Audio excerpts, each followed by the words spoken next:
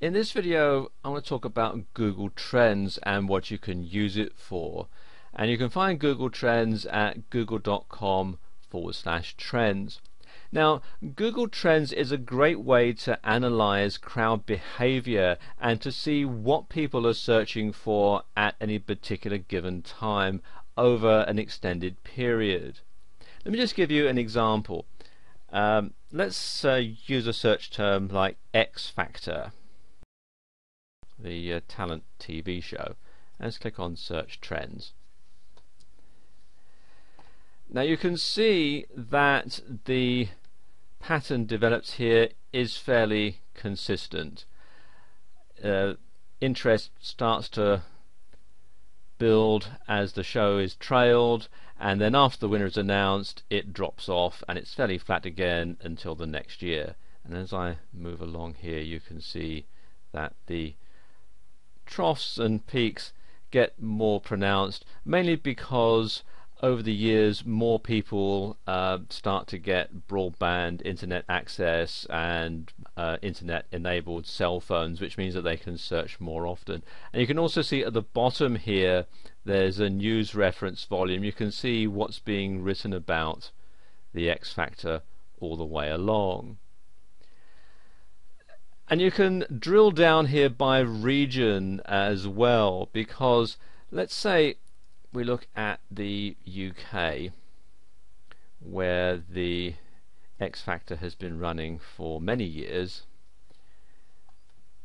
and you can see here search volume goes up fairly regularly, and then you've got more news items and so on here.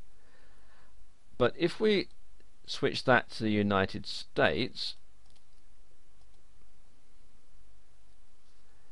you can see that the search volume and the news reference is pretty flat up until around 2009, when Simon Cowell announced that he was going to be leaving American Idol to concentrate on bringing the X Factor to the US.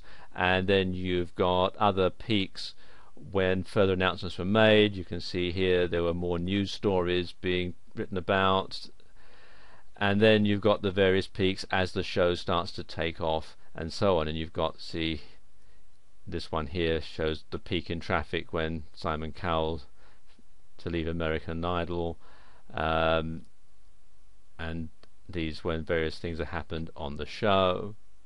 You know, when people started writing about Cheryl Cole and Paula Abdul and so on. Now, finding cyclical patterns in search volume data is very interesting, because it can tell you when you want to start marketing your product or service, when there's going to be a lot of demand. And you can also use Google Trends to search for more than one item at a time, and I'm sort of demonstrating both here. We've got 5 search terms: gifts, flowers, chocolate, fireworks and costume. And you can find that flowers sort of peaks around Valentine's Day. Fireworks tends to peak in the middle of the summer, mainly because the 4th of July in America gets a lot of searches and lots of airplay, lots of news.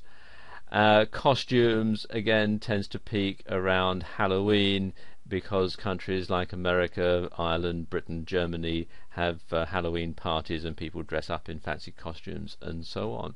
But you can also use this to analyze trends and show where your product or service might be better aimed at a specific place at specific times of the year. Now, let's say we change this. Let's say I look at the search volumes for India, for example. We can see, if I just scroll down here, that the pattern for flowers, it goes up a bit at the beginning of every year, as do gifts.